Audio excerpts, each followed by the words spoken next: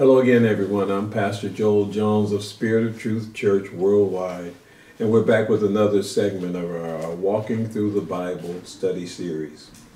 Of course, you all know the coronavirus COVID-19 situation is still going on. So as the Lord allows, we're going to be working from home instead of the sanctuary at this time. So in wisdom and submission to God and the the government, we are taking an alternate route. But we still plan on bringing the Word of God. Amen. We're all going to still show ourselves approved to God, be diligent to study to show ourselves approved. Amen. So I want to welcome all of you.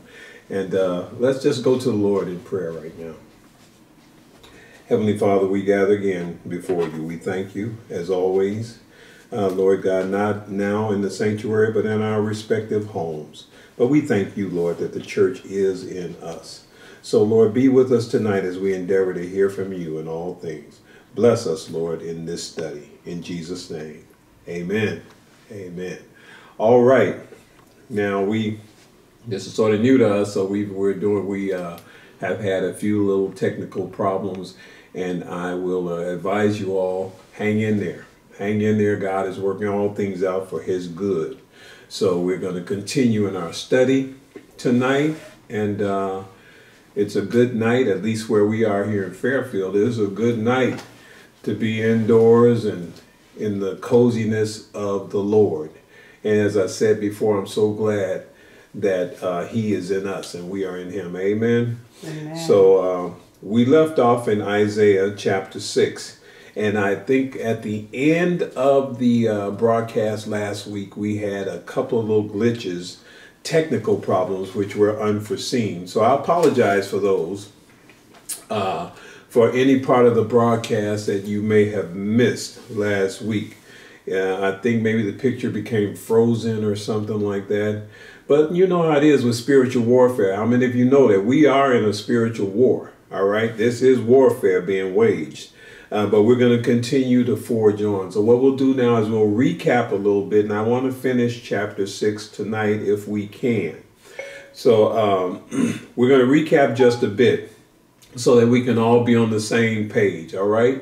Amen. So again, I want to welcome all of you who are tuning in. I'm hearing phones ringing, bells, and that's okay. That's okay. Whichever way you need to get on the line, that's all right. Because Amen. As you know, because of this situation, this pandemic, as one of our members said, companies are crowding the phone line. So all kinds of people are getting in.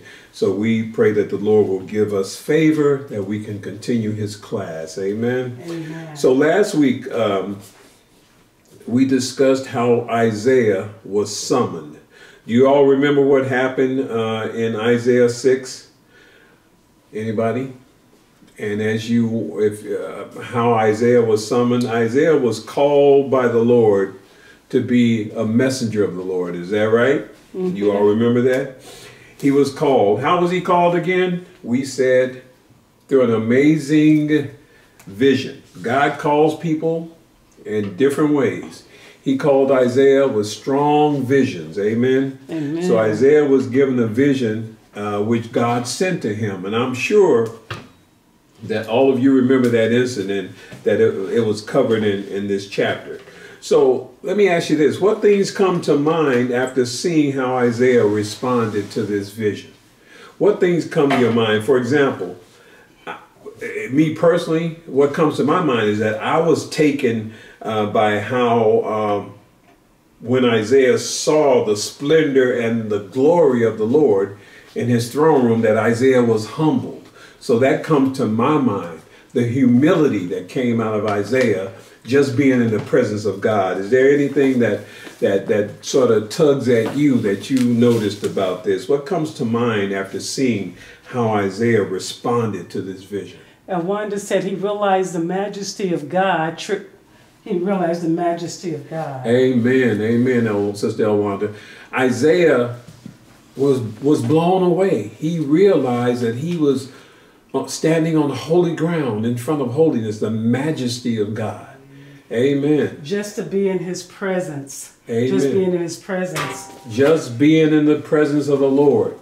That's an amazing Recognize thing. the holiness of God when we're in his presence. He says, woe am I. I am a man of unclean lips and among unclean people. Amen, Minister Dora. Isaiah said, look, I'm an unclean man and of unclean lips. Do I belong here? Do I belong here? I mean, we talked about that last week when I realized who God was and that he was sending ministering angels my way and Pastor Annalisa's way. I said, who am I that the Lord wants me for what? So I can relate to that, you know? Mm-hmm. How about you all? Did the Lord, isn't it uncanny that the Lord calls us to be his children? Oh, that's amazing. So we see that how Isaiah realized that he was sinful before God, and how I don't know if any of us really realize or have thought about that we, when the Lord calls you for a service, no matter what the position is, I'll tell you, just that I know, just that God allowed me to be saved, that would have been enough for me. I don't need to be a pastor. I don't need to be a so-called leader. I'm a servant of the Lord. Just to be invited to dwell in the presence of the Lord would be enough for me. And so I'm thankful. So I can imagine how Isaiah felt seeing this vision. Alma says it would be an honor. It's an honor, isn't it? Yes, Sister Alma, it's an honor. It's a privilege.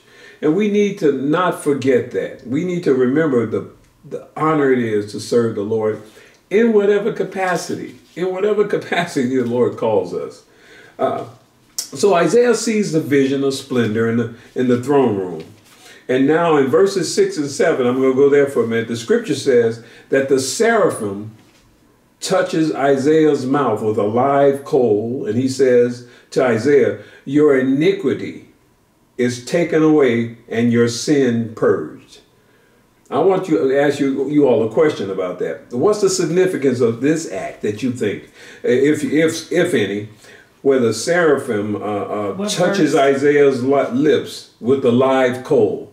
That's verses 6 and 7 of chapter 6, where the seraphim speaks to Isaiah, and he says, let me see, it says, then one of the seraphim flew to me. This is Isaiah talking, having in his hand a live coal, which he had taken with the tongs from the altar, and he touched my mouth with it and said, behold, this has touched your lips. Your iniquity is taken away and your sin purged. Now, the question I asked was, what's the significance, if any, of this act? I just want you all to think about that for a minute. I'll give you a chance to think about that. Is there some significance to that? And then I want to bring a point home. A burning coal had been taken from the altar. Okay, the burning coal, that's like our sin. Sin is like fire. It's like something hot. It's like something. Are you getting there? Okay. You're almost there. The sin has been removed and covered by God's righteousness. Come on now. The sin has been. It's a purification. He was purified and cleansed. Burning away. Y'all all jumping on that now. Sister Mr. Dora said the sin.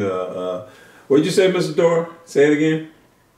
He was purified and cleansed to be made holy and used for God's service. Amen. Amen. He was cleansed. And I'm gonna piggyback on Sister Dora.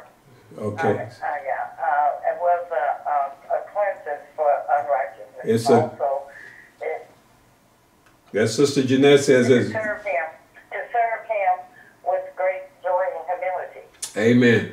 Amen. Sister Jeanette is agreeing with Minister Dora, and Minister Dora with Sister Elwanda, and what is it, Pastor? And you know what? And that is just in piggyback on all three of them. Piggyback. A lot of piggybacking going on here. Oink, oink. Go ahead. No. And it's like our sins are It's like our sins when we sin against God. It's like fire. It's like the Lord just cleansing us with that fire, with that purifying fire, cleansing up our sins. Amen. And clothing us with what they say at Piggyback with His righteousness and taking away our unrighteousness. Amen.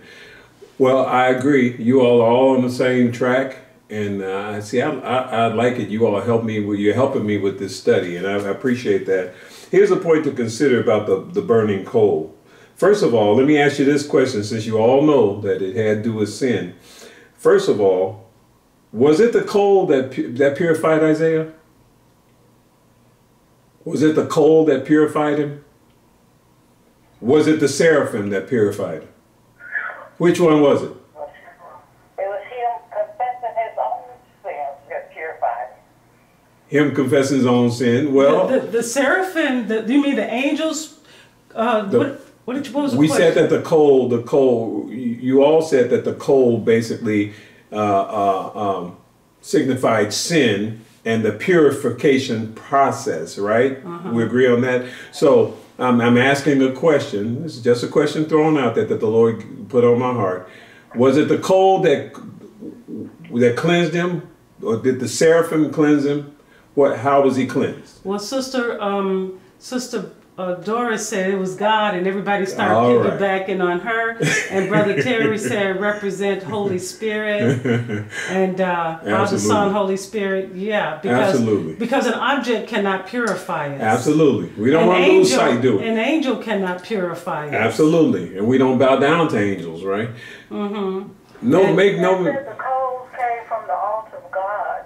The coal from the altar of the God. coal came from the altar. And the altar now, what happened on the altar? What generally is an altar used for in those days? Sacrifices, sacraments, different things like that, right? So we know it's a holy situation, and it's the throne room of God, yet it's God that purifies us, isn't it? It was God, divine anointing, said Alma. It's God that purifies, just like as Sister Doris said. And it was God that cleansed them. You see, now throughout the Bible, fire serves as it's symbolic. That's what I was getting at. Fire can symbolize the wrath of God, but it also can signify purification. So in this vision, I said when we first started this study that Isaiah uses a lot of visualization. Grand spectacles. He lays it out for you.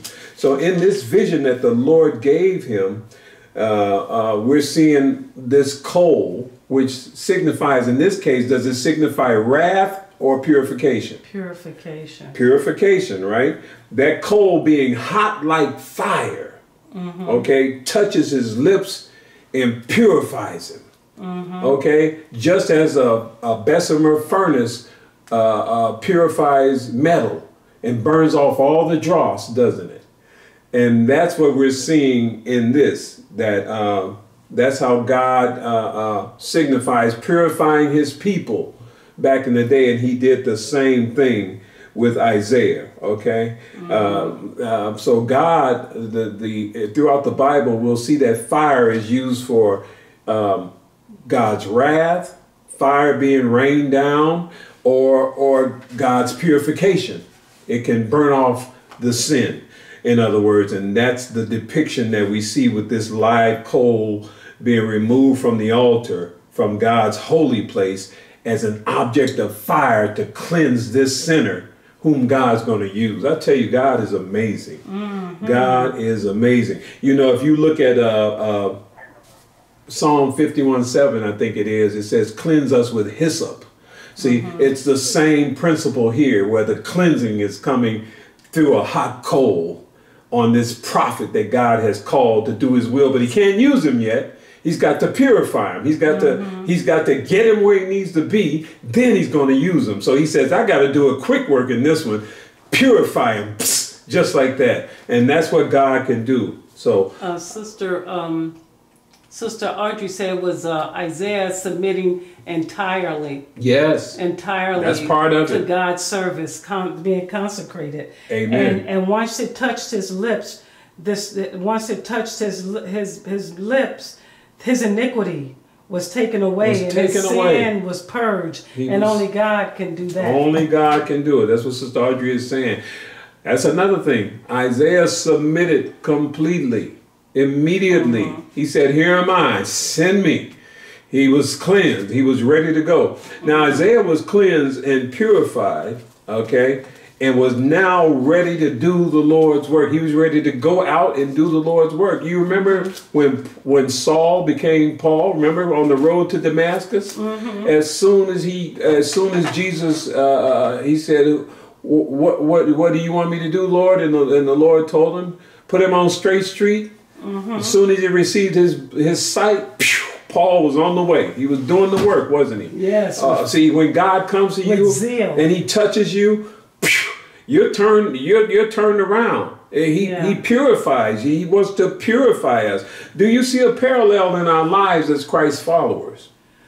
Can you take this situation that happened to Isaiah, anybody, can you take it and explain to me if that works in our lives and how so? If anybody wants to explain that. What are we explaining now? Okay, I'll repeat it. This situation that we see in Isaiah was a sinner. He was a man of unclean lips. God purifies him, and he goes out and does the job for the Lord. So the Lord calls him, touches him, cleans him up, and goes out and sends him out. And he was ready. Is that how it happens in the church? Well, first you have to be called. Oh man, somebody else is saying something first. It says, Elwanda said, "The things I used to do, I don't do anymore. I have no desire to." No, Elwanda says she has no desire to do the things she used to do anymore. That's a purification process, isn't it? Yeah, and the fruit of that is, the fruit of being anointed, called, anointed, and appointed is being called, anointed, and appointed. You see the fruit of that. You were able to see the fruit of someone being called, anointed, appointed, because you got pastors, preachers, teachers, evangelists, prophets, prophetess. They all said they were called. But the thing is, you saw it in Isaiah. You saw the fruit. You saw him working for the Lord. You saw it in Saul, who later became Paul. So it's the fruit that you see, not the lip service, but but the action. All right. And a brother, let me see. This is Brother Terry. My sin is purified in Jesus' blood. And by Jesus' blood, your sin is washed away. Amen. So we see that there is a parallel. That's what I was getting at, and you all explained it. There's a parallel to this in our lives today as Christ followers, so that we shouldn't take it lightly when we sign on with the Lord, then, should we? A change should be obvious, said Wanda, and I would say God definitely did. Oh, she said, Elma said God definitely did that with Pastor Joel and Annalisa. Amen. Amen. Sister Elma is saying that. When I read this, I thought about how we come to Christ, that we have to come confessing our sin, agreeing with God's word, and submitting ourselves to the Lord. And Jesus, when we accept him as our Lord and Savior, our sins are purged. Then we were in a position only then to be used by God for his service once we come to him. Absolutely. And sinners forgiven, and now he can use us for his glory. Amen. Minister Dora is saying that we have to come to God fully submitted. Once he calls us, that's the deal. He makes you an offer, and you have to sign this contract, basically, spiritually, that you will submit to God. Now the contract is in full effect. Did you guys hear? Can you guys hear Minister Dora? And I'll tell you something. I know this to be so because when the Lord called me in 2004 and I didn't even know Jesus, he said, I have a plan for you and your wife, but it starts right here, right now, today, this night. He said, but you must repent your sins to me right now. And that was the deal. That was the offer on the table. Now, Isaiah had an offer on the table the same way. And then the Lord said, you must repent your sins. I didn't know 1 John 1:9. And what does it say in 1 John 1:9? If you confess your sins, he is faithful and just to forgive you your sins and cleanse you. Cleanse you. Of all unrighteousness. That's the hot coal. The cleansing you. Once you go into partnership with the Lord, this is it. I'm going to get you cleansed. Now I'm going to use you. And I had never read the Bible, and this word came to me that way. I heard him speak it, and I humbled myself, and I had to, and because I knew this has to be God. So again, I didn't know the Bible, but you have to humble yourself, and that's what Isaiah did.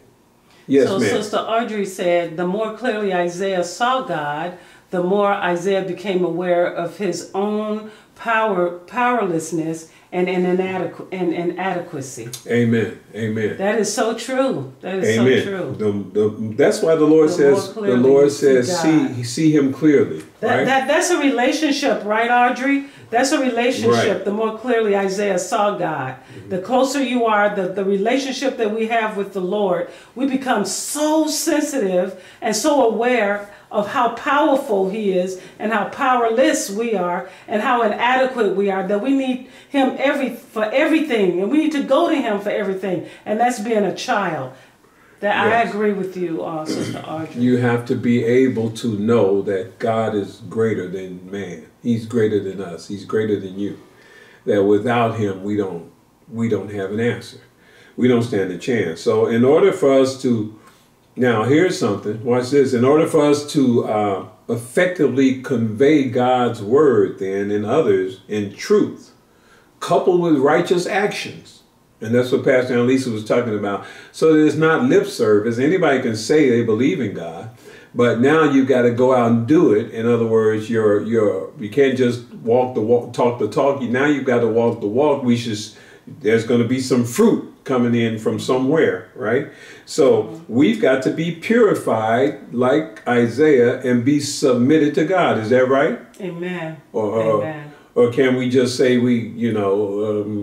once we accept God, then we should be given the whole 9 yards. But it says right here, we have to do just as the scripture says in James 1:22. What does it say? But we're supposed to be not hearers only. Doers. Be doers of the word, not hearers only. Because when you're hearers only, what do? Yourself. You deceive yourself.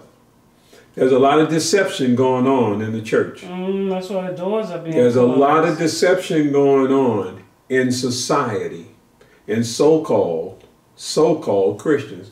I'm sorry, but there's a lot of deception going on. There are people that say they're following the Lord and come to church and go home and do exactly what they want to do and go back to their old ways. But 2 Chronicles 5:17, what does it say?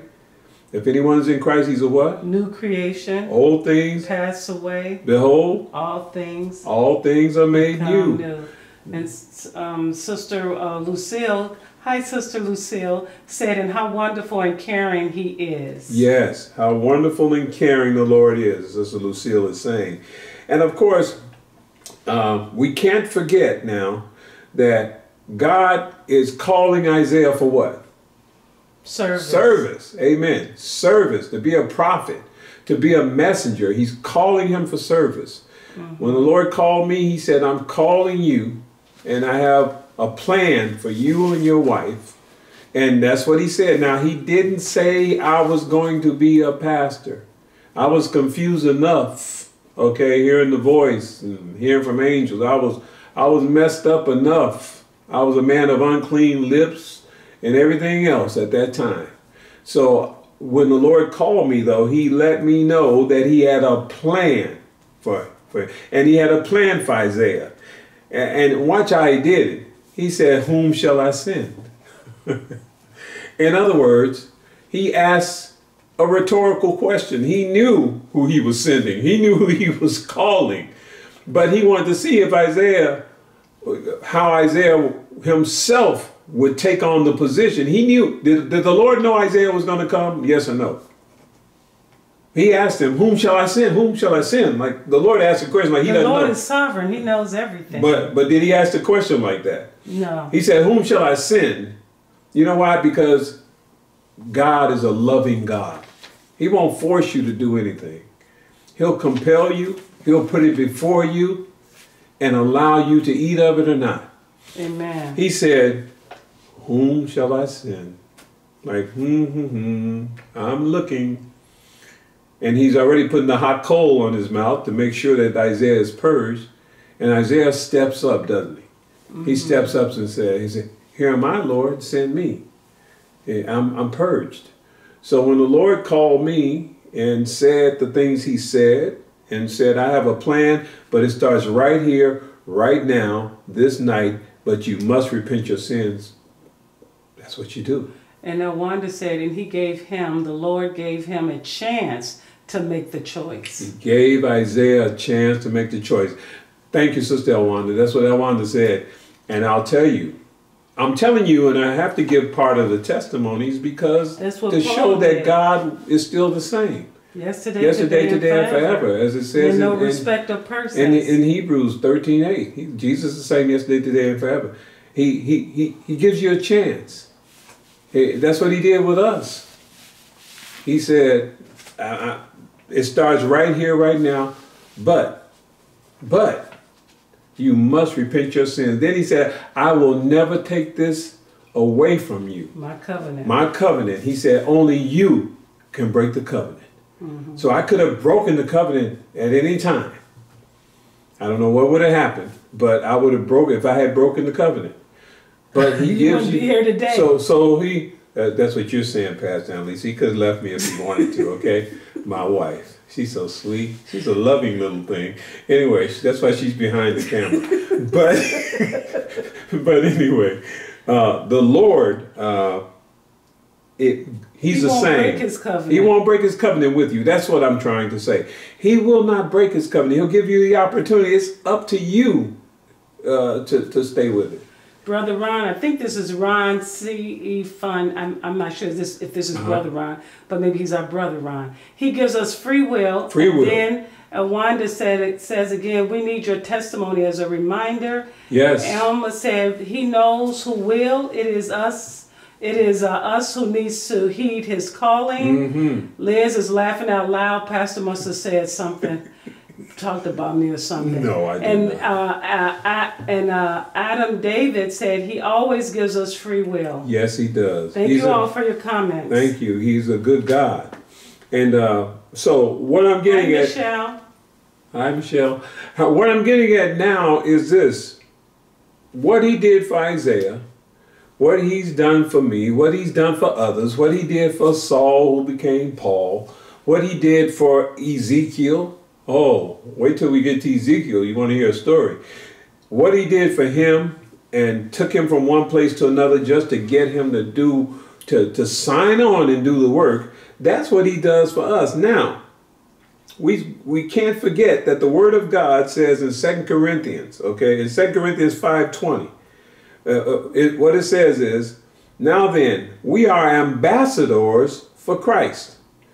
As though God were pleading through us, we implore you on Christ's behalf, be reconciled to God. What does that mean? How does that relate to this story about Isaiah? Do those two verses have anything? Does that verse have anything to do with what happened to Isaiah? I'll just let you all chew on that for a minute. 2 Chronicles. God called him to represent him to the people, to go to the people and say, thus says the Amen. Lord. That's right. God's people, that's what we are to preach, God's word. Amen.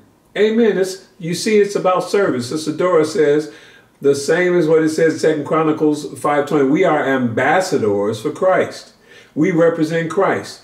We're to go to the people. We're to go to our families. We're to go to our jobs. We're to speak people through this epidemic, through this pandemic that we're going through now. He sent Isaiah the same way. Now, Isaiah was a rep for God. Amen. Samuel was a rep for God. Nathan was a rep for God. Moses was a rep for God. They had to go out and do a job. Mm-hmm. No different with us today.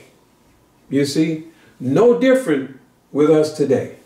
Anointed and appointed to do God's will. If the Lord wanted to write another Bible, your names who are in the Lamb's Book of Life would be in that Bible, and he would say, on this day, Minister Dora was called to do such and such. Her story would be in there somewhere. Sister Audrey, Brother Terry, Brother Johnny, Yolanda. You know, our stories would be in that Bible somewhere. Little Lucille. Little Lucille, Sister Jeanette. He would have our stories in that Bible because he's using each of us for something for his good. Mm-hmm. We are ambassadors for Christ. His name is written across our chests. Mm-hmm. And that's what happens. That's what I want us to know. Anytime you're called to be an ambassador, you stand to represent that thing, that place, that country. And as ambassadors for Christ, we represent that God, the one and only true God, the God of Abraham, Isaac, and Jacob. Now, that's what this is about. You see? That's what this is about. So certainly we cannot afford to just talk about Christ. We got to what? We got to be about Christ. Amen. Mm-hmm. And that we get. I don't know if you got that from this little excerpt about the hot coal, but that's what it gave me. That's why it's so hard for me to get through this Bible. That's why it takes so long, because that one little verse took me all the way around and all the way through when the Lord came, and all the way through Paul and Saul, and all the way through how God is still calling his people to do his work. That's amazing. Each one of us must not just talk the talk. We got to, or walk the walk. We got to walk the walk. Now I'm getting my talks and walks mixed up. You all know what I'm talking about. We can't just talk the talk. We've got to walk it, right? Walk the walk. So let's read on. I want to finish this, unless you all have something else. Yeah, Ron said, his word says we must all go out and share and spread his words. We have the responsibility to God. We have a responsibility, Brother Ron says, to go out and spread the word. What's that called? The Great Commission, isn't it? Mm-hmm. Each and every one of us, okay? And you can find that in Matthew 28:19. You can find it in other places, but it talks specifically about that, going to all the nations, okay? You can also find it in the book of Mark, okay? You can also find it in Mark 16. And also said, when he strengthens us, we're supposed to go out and strengthen our brothers. Amen. Amen. As we're strengthened, then that's a good point, Sister Jeanette. Sister Jeanette says, as he strengthens us, we should go out and strengthen our brothers. Can you strengthen someone if you're not strong? No. No. Can you strengthen someone if you're not strong? No, because we need their help. You've got to have what for you to be strong? What did Jesus say in Acts 1:8? You shall receive power. You shall receive power. Where does the power come from? God, Jesus, Holy Spirit. Doesn't come from us, does it? Mm-mm. So we can strengthen someone provided God is the strength that's fueling us, right? Yes. Okay. How much horsepower we got in us? Mm-hmm. You know, and exactly right. That's what Sister Jeanette means, that the strength of God being in us. So that's why it's important that we get this word in us, right? Get the word in us. Now you can help somebody else. You know, you can not know the word of God and tell somebody about the word and say, oh yeah, go to church. And you're not going to church. That person's not going to see any strength in you, is he? Not only the power, he said you shall receive power when the Holy Spirit come upon you. So it's the Holy Spirit. When you open your mouth, he said, I'll do the talking. I'll give you the wisdom. I'll give you the discernment. I'll give you the testimony. Yes, it's not us. Jesus says, what? And he's going to send you a helper. Because we need help. Okay, absolutely. And this is very important. Brother Terry said when God gives us a word, not for us to keep, but to share. Amen. And that goes with the knowledge. He said, freely you receive, freely you give, right? You give the knowledge that God gave you, but you can give false knowledge. You can give false information if we don't have the word. That's why 2 Timothy tells us what? To present ourselves, be diligent. 2:15, right? Got it? Be diligent to present yourself approved to God. A worker who does not need to be ashamed, rightly dividing the word of truth. That's why it's important that we get that word in us, okay? Amen. So we can give it out. We can give it out because the word is flowing through you. And he did it yesterday, today, forever. Johnny says that J Donut 38, that's Johnny. Greater is he that is in us than he that is in the world. Absolutely. He's the same. He's great. He was great for Isaiah. He's greater for us. Amen. And Brother Ron says, no, for we have to have experience and knowledge, which God will and show and can provide us strength. So I guess he's saying, for we have to have experience and knowledge, which God will and can only provide us strength. Amen. And Sister Lucille said, and your actions always speak louder than your words. Ooh, absolutely. Action speaks louder than word. All those are right. Brother Johnny and Brother Ron, all those things are right. And it lines right up with what we're talking about here. So let's read on. I want to try to finish this chapter. So you want Isaiah? Yeah, we're going to go to verse 9 in chapter 6. I don't think we read this part. I don't remember reading it. But this is where, where am I? This is where they touch his lips with the coal, the seraphim. And then Isaiah says, also I heard the voice of the Lord saying, whom shall I send? I'm reading from verse 8 now, and I'm going to read down and finish. Whom shall I send, and who will go for us? Then I said, here am I, send me. And he said, speaking of the Lord, go and tell this people, keep on hearing, but do not understand. Keep on seeing, but do not perceive. Make the heart of this people dull and their ears heavy, and shut their eyes, lest they see with their eyes and hear with their ears and understand with their heart and return and be healed.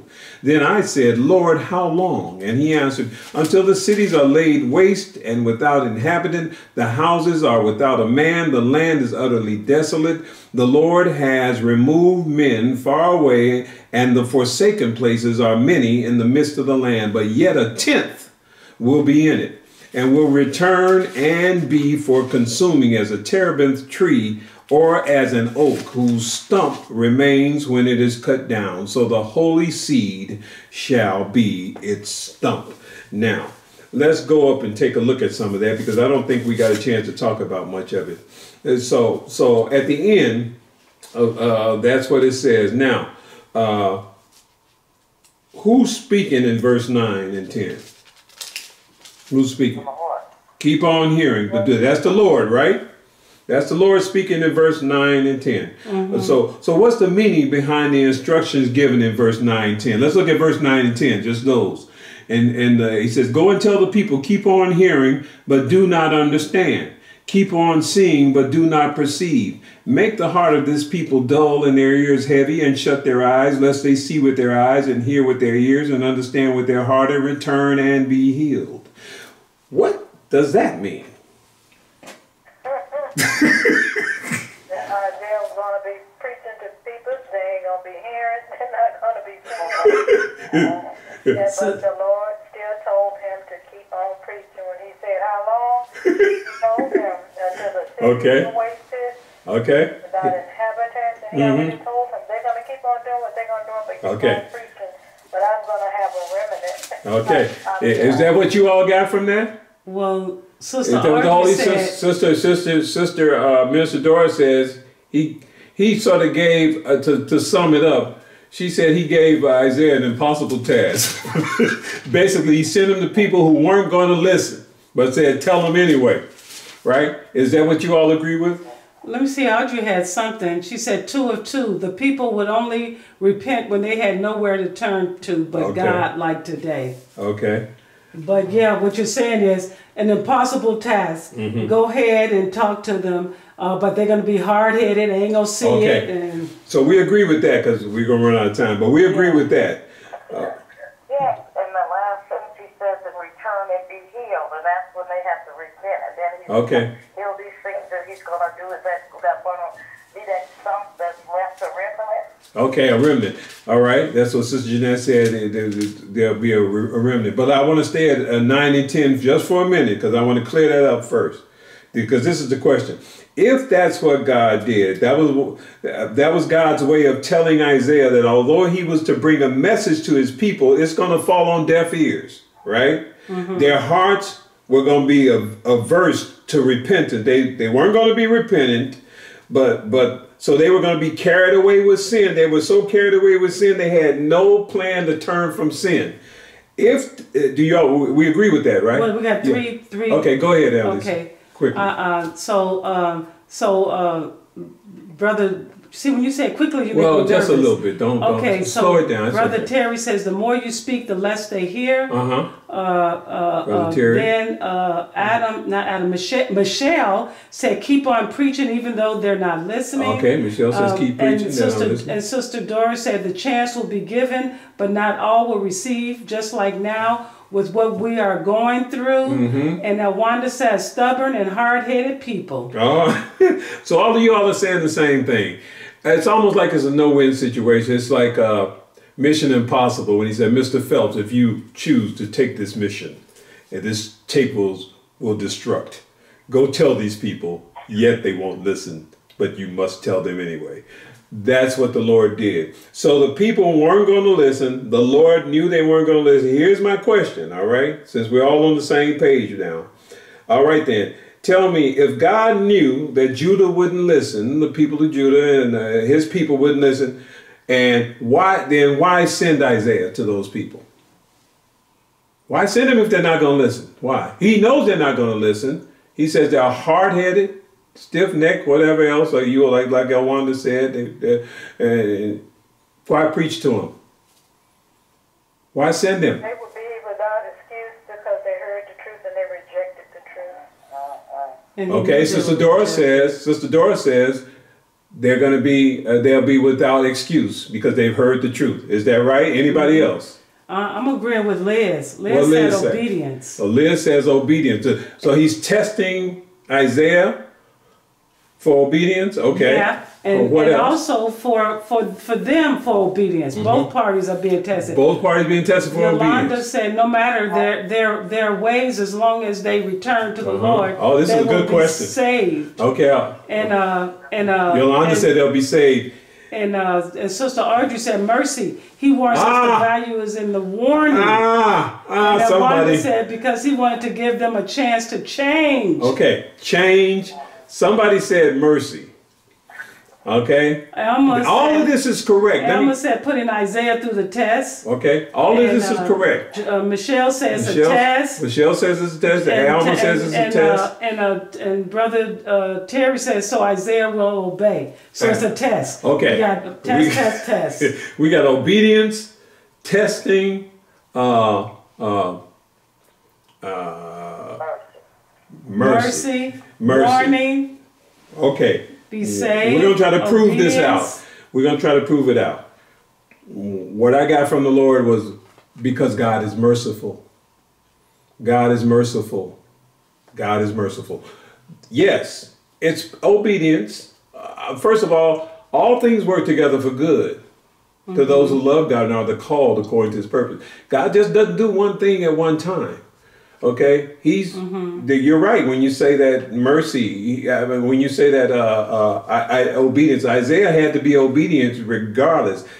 This is his right out the box. Looks like his first assignment. Looks like it may have been more in the Bible, but as far as we see here, this was a huge assignment. Go tell these hard-headed people. I put the hot coal on you. Now go do this. Oh man, these people. So Isaiah has to go to these people. So we know there's some obedience going on in these people as well as in Isaiah. But God could smoke them anytime he wants. He could wipe them out. He says, they're not even going to be obedient. As a whole, they are not going to be obedient. But he shows mercy. Even in the midst of disobedience, he makes a way for people to still come clean, doesn't he? He makes a way for those who will listen, who will do the right thing. Now, this is what I want to do. I'm going to show you how we prove that out. Go to Genesis real quick. Go to Genesis 18. Let's go back there. This is the same God. This is way back, way back. Let's go back. Let's go back to Genesis. Let's go back in the time machine. Let's go to Genesis 18 when he was talking to Abraham. Okay? Can we get there? All right. So back in Genesis 18, and I think I'm going to have to go to about verse 22.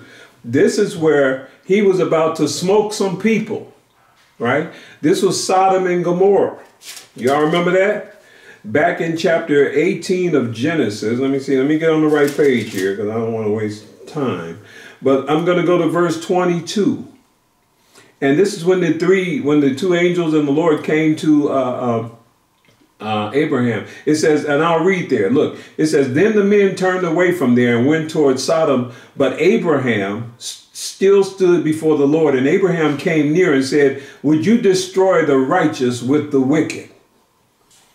Suppose there are 50 righteous within the city. Would you also destroy the place and not spare it for the 50 righteous that were in it? Far be it from you to do such a thing as this, to slay the righteous with the wicked, so that the righteous should be as the wicked. Far be it from you, speaking unto the Lord, shall not the judge of all the earth do right? Verse 26 says, so the Lord said, if I find in Sodom 50 righteous within the city, then I will spare all the place for their sakes. Then Abraham answered and said, indeed, now I who am but dust and ashes have taken it upon myself to speak to the Lord. Suppose there were 5 less than the 50 righteous. Would you destroy all of the city for the lack of 5? So he, the Lord, said, if I find there 45, I will not destroy it. And he, Abraham, spoke to him, the Lord, again, and said, suppose there should be 40 found there. So he, the Lord, said, I will not do it for the sake of 40. Then he said, let not the Lord be angry. Abraham's pushing it. Let not the Lord be angry, and I will speak. Suppose 30 should be found there. So he said, I will not do it if I find 30 there. And he said, indeed, now I've taken it upon myself to speak to the Lord. Suppose 20 should be found there. So the Lord said, I will not destroy it for the sake of 20. Then Abraham said, let not the Lord be angry, and I will speak but once more. Suppose 10 should be found there. And he, the Lord, said, I will not destroy it for the sake of 10. So the Lord went his way as soon as he had finished speaking with Abraham, and Abraham returned to his place. Now, I had to read that because I wanted to speak on that for a minute and apply it. So we see from that amazing, revealing conversation between the Lord and his servant Abraham that God is what? The same yesterday, today. He's merciful. The same, right? He was willing to spare Sodom and Gomorrah. You know, Sodom and Gomorrah was tore up from the floor up, right? It was messed up. It was messed up and confessed up. It was messed up like Festus, okay?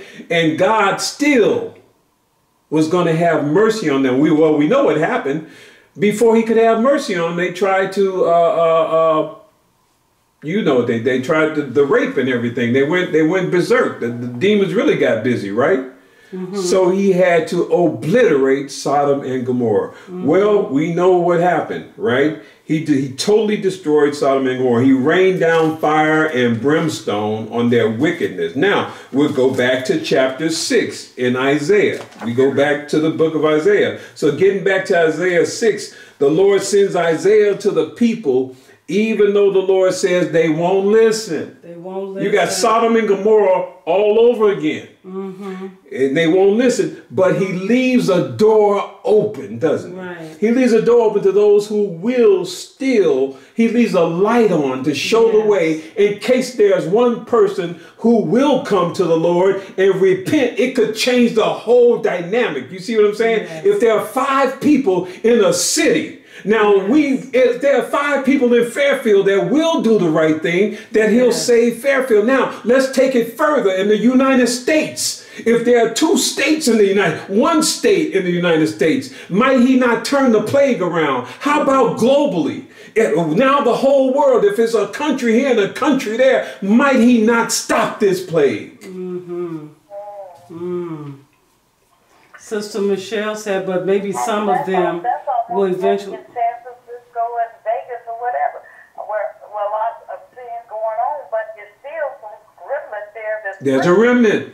There's a remnant. Possibly. Must be. Hopefully. Michelle said, but maybe some of them will eventually listen. And Audrey said, that is why we intercede today. Come on. When we pray, he answers. Come on. And Wanda said, that's good. That's why it's so important for us as Christ followers, a remnant church, to walk, to pray, to lift up prayer and supplication, as it says in the book of Ephesians. Praying with all prayer and supplication, being watchful to this end for the saints. Praying for people that don't know the Lord. There might be one. Is there one? Yes, but we have to come correct. Come on. Isaiah came correct. Yes. You can't go to a people, God is not going to send you to a people looking not like him, acting not like him. God is not going to send you to a people. How can they come? Can the people come correct when you're acting incorrect? When you're acting like the world. So that's why you'll know them by their fruit. So when God sends people correct, when he sent a person to them, like if he send you to your family, they're going to look at you first. They're going to check you out first. Absolutely. And see where, are you coming in the image of your Father? We as Christ followers, this is no game. And that's what I'm getting at. This is no game. God is now taking the lid off the church so we can see the church clearly. He is taking the lid off the name Christian and seeing, will the real Christians please stand up? That's what he's doing. So we have to understand that we have to walk the walk instead of just talk the talk. Now, there are churches, and God says the wheat is among the tares. God knows who's who. He knows. That's why this plague is being sent across. It's being sent across the world. He gave us a word today, and I think I was able to share it with Sister Liz earlier. But the Lord has said this is a prelude of what's to come. He said this wave that's going across the world now, he said there are people dying, hundreds of thousands of people. Where are they going? Are they going to hell or are they going to heaven? We don't know, do we? Only God knows. But hundreds of thousands are dying now.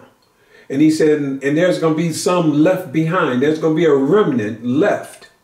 Those who survive this virus will be left.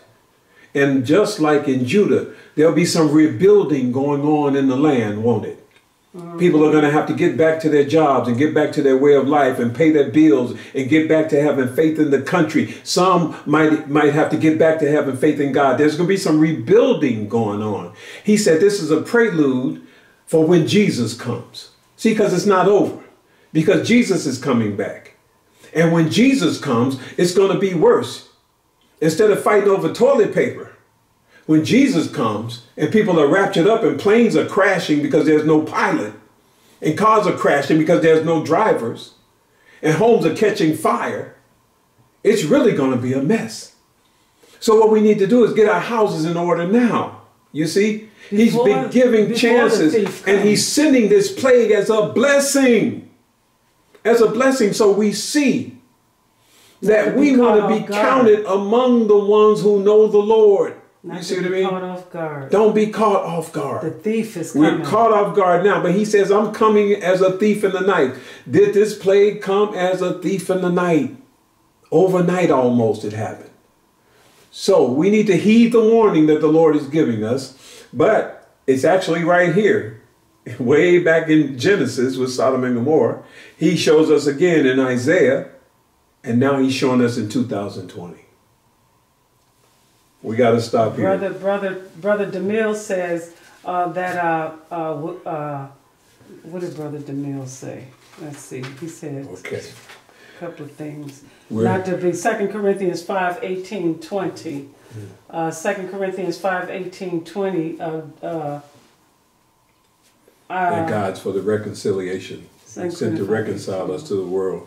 Yeah. And giving us the ministry of reconciliation. Yeah. Amen. Absolutely. We spoke on that earlier, and that's absolutely true as it goes on to 20. And that's what I meant when I said ambassadors for the Lord. And here's the thing, folks. We're going to stop here. But what I'm praying for is that people will adhere to what's going on and see the big picture. That even through whatever Satan means for evil, God uses it for good. This is an evil thing that's happening. But God is going to get his glory out of it. And he's still leaving a door open for a remnant of people who will take this and change their ways and follow the Lord. Yes, ma'am. Yes, and Sister Phil is saying he's given us a chance. He's given us a chance, to get Sister our Phyllis. house in order. Absolutely right. So I pray that people will survive this calamity and truly turn their lives over to the Lord, just as the people in Isaiah's day returned from captivity in Babylon, and the rebuilding process came after they were returned from captivity. Well, we're being held captive now to a plague. The whole world is at a standstill. God has allowed that plague to come through, that pestilence. And I pray that when we return from it, if he allows us to return from it, that we will start the rebuilding process and say, Lord, forgive me for my sins. I am ready to follow you wholeheartedly.